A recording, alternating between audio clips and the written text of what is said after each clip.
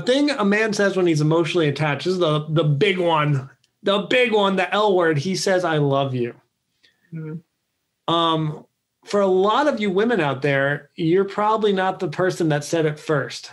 Right. Usually let the guy say it. So I want to tell you from the male perspective, it is freaking terrifying, especially to say it pretty quickly and early in a relationship, to say, I love you, because it is the most horrendously horrible feeling in the world. And I think some of you can probably relate to this, to not get it back. Right. You're basically like, here is my heart. I love you. And then you're like, please give it back with the also I love you. Right. Right. Don't leave me out here on the limb here. Yeah. So if he says that, he's in. He's emotionally attached. Yeah. Yeah, I think that is a real biggie for sure. It's kind of like my husband says, no man should propose to a woman unless he already knows what the answer is. That's true. I mean, obviously there are some that have and do, but that doesn't always go so well. And I do think that it's an emotional risk, because then a man is really putting himself out there when he says that. Now, the only, I guess, caveat to that would be maybe if he's just like a real player and schmoozer and just kind of uses words like that to manipulate someone. But I think that would be the exception rather than the rule. Yeah, that's definitely the exception. But, look at all these things. The player's probably not saying, I'd like to see you more. He's not asking, are you having fun? Let me help you with that. He's not rebuilding your Peloton. Right. He's not saying stay over. So all these things are just, symptoms of what the disease is, if you will, the disease of love. So if a lot of these are just signs that someone's emotionally attached. And then, of course, we still got communication like, hey, are we exclusive? Hey, how do you feel about me? Are you off the dating apps? Can I meet your friends? Can I meet your family? What are we doing in 6 months? What's our plan? What's your plan for 5 years from now? And if all these answers come back to things that are acceptable to you, then great. If they're not acceptable, that's not good. Yeah. Yeah. So I think one of our key takeaways here is you want to read the signs. You want to look for the signs, but you also don't want to make assumptions. You want to have open communication. And I know that can feel scary, and it is scary on one level because you do potentially risk not hearing what you want to hear or rejection. But I believe when it comes to love and dating and romance, man, the truth will set you free. It totally will, in every aspect of it. It's great. Yeah, like I would much rather have someone know earlier on and be grounded in the truth than be caught up in a fantasy of thinking something is different than it actually really is. Because that's where people really get set up for heartbreak. That's why there's the book out there, He's Just Not That Into You, because so many women just hanging on to like these little scraps of encouragement or this little bit of hope and hoping that the guy's going to suddenly realize how much he wants to be with her, or that the relationship's going to suddenly morph into something different than what it is. When we're grounded in reality and truth, it really does set us free so that we can be empowered to make the right decision for us. Absolutely.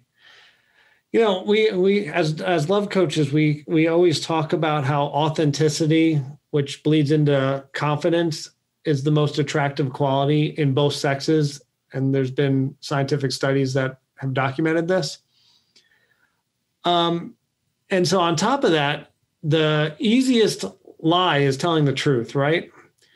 So as a man, if you're living in that authenticity, if you're a man that's just trying to have sex and you're saying, hey, I just want to have sex, men don't believe me, but you will have sex more often. And if you are a man that comes out and says, hey, I want a relationship, I want to get married, well, that's what you get. It's all, it kind of comes back to laws of attraction, but all the way back, it's hinged on authenticity and confidence. And the easiest way to be authentic and confident is to tell the truth. So for men out there that think they can lie and get their way into people's bedrooms, stop. You actually get into the bedroom more by telling the truth. And women, if you're looking to have sex or looking to get a relationship, it is so freaking hot if you authentically and confidently say, hey, I want to get married one day, or hey, I'm looking for my life partner. Mm-hmm. The right guy like me, who right now at this stage of my life is looking for life partnership, if a woman says she's looking for that, I go, ooh, and I get big-eyed. That does not scare me away, a man that wants that.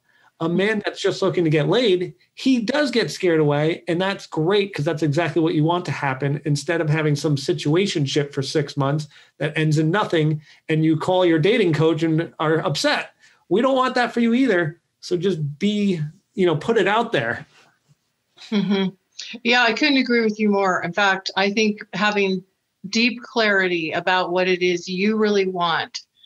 And people think they have that, but a lot of people don't. They're still a little wishy-washy. Like it's kind of like having one foot on the gas and one foot on the brake. And so when you have that clarity from within and you know what you want and you have the confidence and clarity to say the truth, to speak those words, even if you feel like it risks scaring someone off, you're much more likely to end up getting what you want. So it's incredibly important, incredibly powerful. Yep. That's right. I agree. What words of advice would you have for people that want to set that intention to find love this year? My suggestion always is treat it like a numbers game, a science experiment, be detached from the outcome until, a guy really, until you're with the guy for 3 months, but at least on date 6, be totally detached from the man until he shows up for 6 dates plus, and just keep getting the numbers out there until you find someone that you are enamored with and they are enamored with you, and go wild. But one of the key things I think is happening right now too, Mike, in addition to the things you mentioned, is that a lot of people, both women and men, are recognizing how important it is to have partnership in their life, that they really want someone in their life. And a lot of people that maybe were so busy or distracted, maybe their lives have slowed down a little bit because they're not able to do everything they once did, and they have the time and energy to focus on this. And they're realizing it's important in terms of putting this as a priority in their lives. And I work with women, but I've had conversations with some single men this year. And I mean, a couple of them literally were pouring out their hearts to me about how much they've realized, these are mature men, 40s and 50s, how much they've realized how much they want partnership. Because I think it's brought that to the surface, not just for women, but also for a lot of men. And I also think there's also opportunity for all of us to do some of our inner work and to, learn some things about ourselves that can also help set us up for a great relationship. So like looking for the opportunity in the midst of conditions that might seem less than ideal. I think that's what we have the chance to create here. Totally 100% agree with all of that.